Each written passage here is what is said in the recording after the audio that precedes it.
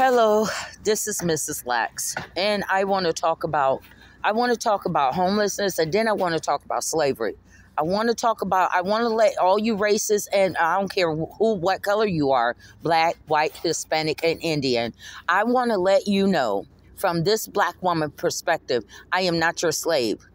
I am not a black slave. I'm not a runaway slave. I am not a slave. I am a real life human being. I am a United States American citizen. That means that I have every right that your ass have, that you are entitled to under the United States constitutional right and the civil rights.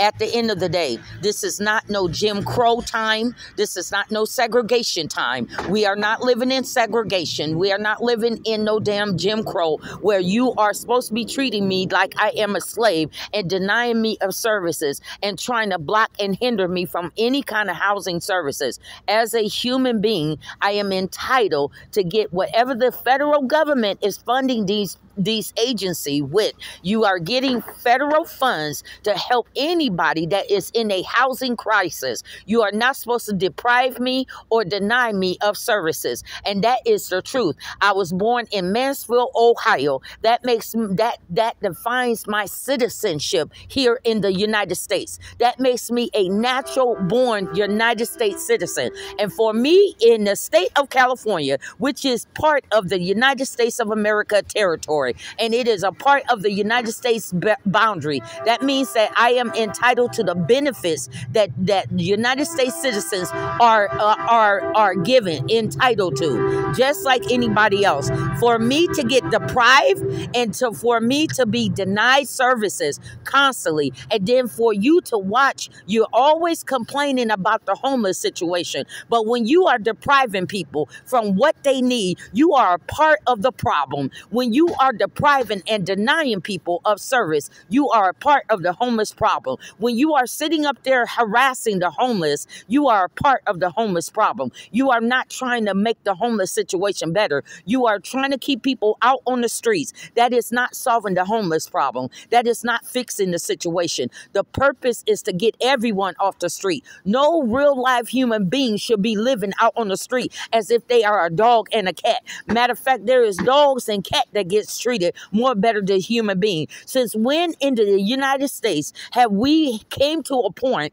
that it is okay to see people out on the streets that is a human being? It is okay to see somebody go use the bathroom outside in the most inhumane type of manner. Now, when did that become okay? By you being a United States citizen in America, and in the 50 states that the United States of America Incorporation owns all that property. You do not own these property. The United States of America owns it. They are the sound and the realtor that is on the deed for all the property of 50 states. You don't own it, and you will not bully me. I have every right to be here in this country just like your ass. I was born here as a United States citizen, and I have every rights just like everybody else. Now, you may think because your Jim Crow mentality and your segregating mentality, you may think that I don't deserve the same equal benefits and rights and entitlements that you do, but I do. By me being a United States citizen, it makes me entitled to it. Now, if your ass can go up in a house and get warm and lay up in a bed, I also deserve to be in a house and lay up in a bed. Really, at the end of the day, I don't work my ass off all these damn years. I'm 54 years old. I started working at the age of 14. I was making $2.90 an hour at the Washington High School cafeteria in South Bend, Indiana. I started working way before these young people start working. They don't even know what it's like to make $2.90 an hour, to start out at $2.90 an hour. And you going to sit up here and play these dang games with me. I have every right to sue if I have to find a way to sue the state of California for denying me of services.